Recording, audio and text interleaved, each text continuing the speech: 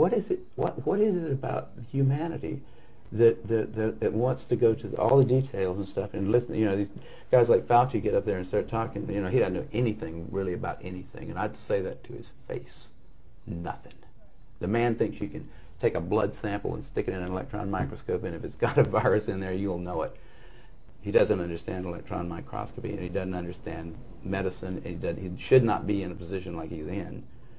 Most of those guys up there on the top are just total administrative people, and they don't know anything about what's going on the bottom. You know, those guys have got an agenda, which is not what we would like them to have, being that we pay for them to take care of our health in some way. They've got a personal kind of agenda. They make up their own rules as they go. They change them when they want to, and they smugly, like Tony Fauci, does not mind going on television in front of the people that pay his salary and lie directly into the camera. You can't expect the sheep to really respect the best and the brightest. They don't know the difference, really. I mean, I like humans. Don't get me wrong, but basically, the vast majority of them do not possess the ability to judge who is and who isn't a really good scientist. I mean, that's a problem. That's a main problem, actually, with science, I'd say, in this century, because science is being judged by people.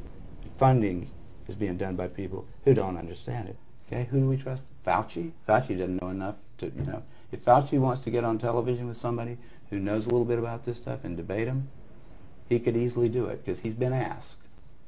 I mean, I've had a lot of people, President of the University of South Carolina asked Fauci if he'd come down there and debate me on the stage in front of the student body, because I wanted somebody who was from the other side to come down there and balance my, because I felt like, well, these guys can listen to me, but I need to have somebody else down here that's going to tell me the other side. But Fauci didn't want to do it.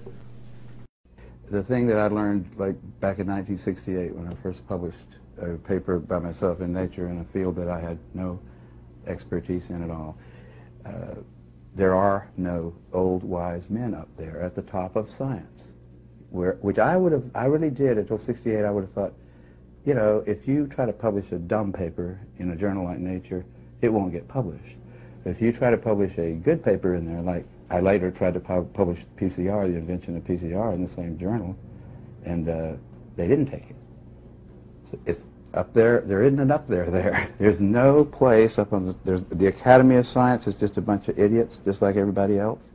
You know, the editors of journals, austere journals even, they're just busy with their little lives and stuff. There are no old wise men up on the top making sure that we don't do something really dumb.